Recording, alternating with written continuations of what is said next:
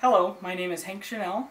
Today we're going to be making a fossil for a ninth grade biology lab. We're going to be needing a shell, a bowl covered with aluminum foil, plaster of Paris, and a cup. We're going to start by scooping up 2/3 of a cup of plaster of Paris. Now, not cup the measurement, but just any cup you're using. And then we're going to fill it up with the 1 part water. And we're going to mix it up. We have our plaster of Paris in a nice thick consistency. We're going to pour it in our bowl.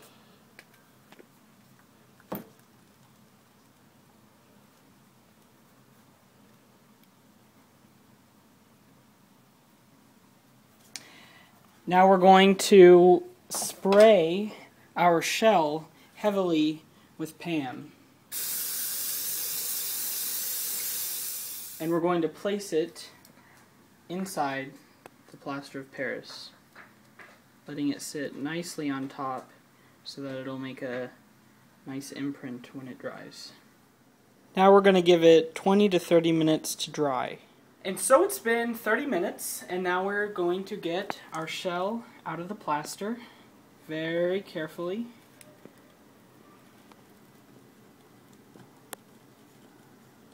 And look at that. It's like a piece of art.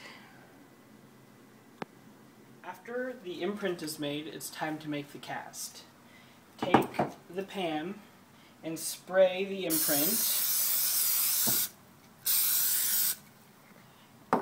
And take some more plaster of Paris and pour it inside.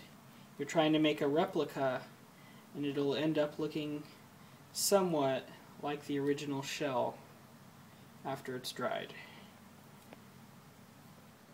Now, just like before, we'll give it 20 to 30 minutes to dry.